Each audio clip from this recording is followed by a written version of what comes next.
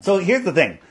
NASA isn't a space agency. NASA is the World Intelligence Agency. Everyone reports to them. FBI, CIA, KGB, CCP. Well, why would they lie about the shape of the Earth? What difference does it make? NASA was created right after Project High Jump when Admiral Byrd flew out in Antarctica. On the other side of the South Pole, he found land bigger than the United States, filled with resources. Look at that. From Middle America, he would be in where South Africa is or where Australia is. Sure. And another continent the size of the United States that no one has ever seen or set foot upon?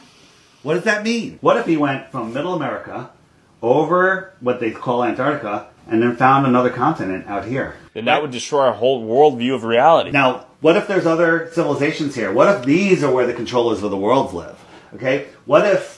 I'm getting chills right now. Because the reality, your soul is going, yes, listen, right? Get rid of your programmed mind. People don't realize, well, Russia would have ratted us out and this and that. They're all in it together. Everything that you know is a lie. The United Nations map, Flat Earth map, International Maritime Organization, Flat Earth map, World Meteorological Organization, Flat Earth map, International Civil Aviation Organization. These are the things that control the world. Why do they all have Flat Earth maps? Well, I don't know. Artistically, maybe they couldn't. Artistically? Is that your explanation? Now, let me ask you a question. If this is where we live, would you call this the outer space? Sure. What is it? More land? Extra territory? Extra terra? Extraterrestrials. Extraterrestrials from where?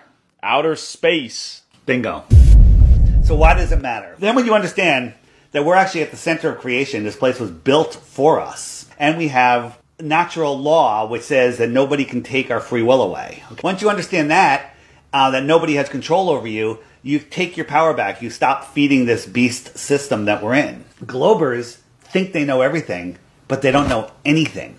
And it's only for those that are willing to look and understand and see why it matters that get it. You know, once you get it, you can't unget it.